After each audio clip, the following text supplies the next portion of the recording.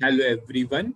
So in the previous video, we studied how to manually generate a field catalog.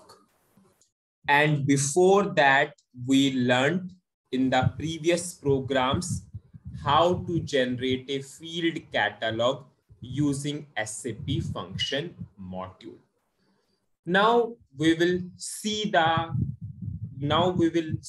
both the things in the debugging mode, and we will see, yes, everything is same. Here SAP generated the field catalog.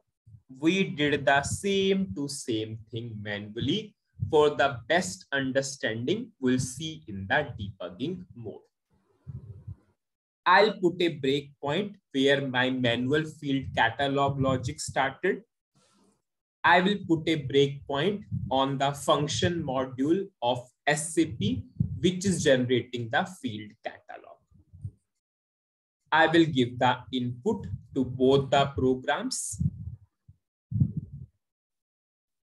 Firstly, suppose I will show you how SAP is giving us the field catalog.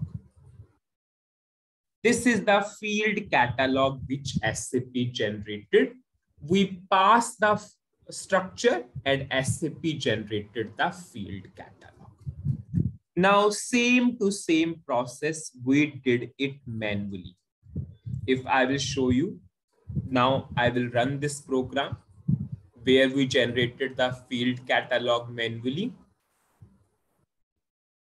Now, one by one, the records will go to field catalog internal table. Internal table of field catalog is blank. Now it will fill one by one. And you can see first record went to field catalog internal table. Now this is the second record went to field catalog internal table. Now third record, fourth record, fifth record, if you will see the count is increasing. Sixth record went to field catalog internal table. Now seventh record went to field catalog internal table. And this field catalog we manually generated. So if you see which SAP, which with the field catalog which we generated using SAP function module, it is same as that of our manual. If you see column position 1 to 7, we manually gave the position 1 to 7. Field names VB, ELN, ER, DAT, ER, ZDT, ER, num, same to same you can see field names. Here we pass the internal table also in our manual method. In our manual method, we only gave the long text because we just pass the long text. When we use the SAP function module to generate the field catalog, we have long text, medium text, and short text. Everything is there. We can also fill manually. That's not a concern. Now I will run my program. And you can see these all labels which are coming are by manual. We gave these labels.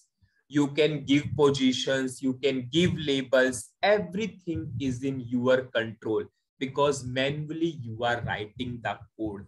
Everything is manually. Here you have everything is in your control. But here SAP is doing everything. We are just passing the structure and SAP is generating a field catalog. So that's why manual is always preferable method for the field catalog, because everything you can decide, everything is in your control. Now in the next video, we'll continue the more part of the ALV. That's it in this video. Thank you.